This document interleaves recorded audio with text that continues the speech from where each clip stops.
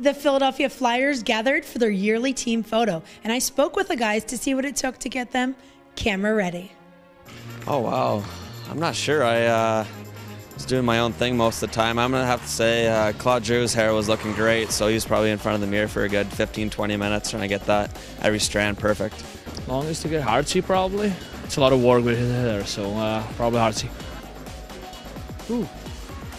That guy too, actually. How long did he take? He took about a half hour. Hartsey thinks he's really good looking, so he was in there gelling up also.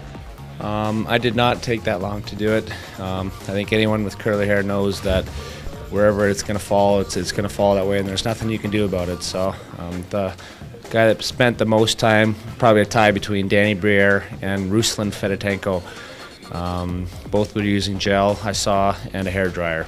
Jacob kept playing with his hair. How long did he take? Oh, he thinks he's got the best hair in the league too. He took a while also. You noticed that perfectly. He was sitting in there with Hartsey about 20 minutes. Who has the best hair on this team? Well, I think you're talking to him right now for sure. I think if you poll the NHL Flyer fans, they would definitely probably say the same too. I'm going to have to say Voracek, I think. Voracek or Couturier. Which guy should have been hidden in the way back? The guy that should have been at the back, probably Zach Rinaldo. He, is one of those guys that he's got a face that you just want to punch. Jake again. He should have been. That beard has to go, but yeah, he should have been. Probably not even in the picture, but that's all right. I think it was me. I was up front, but it was probably me. But there's nothing you can do about it right now. Goodness gracious, probably Hartsey. He probably should have been in the back with the trainers. Which player would you say is easy on the eyes that probably should have been in the front row? Well, I think our front row was pretty good looking group. To my left was Simon Gagne, Briz, a fan favorite.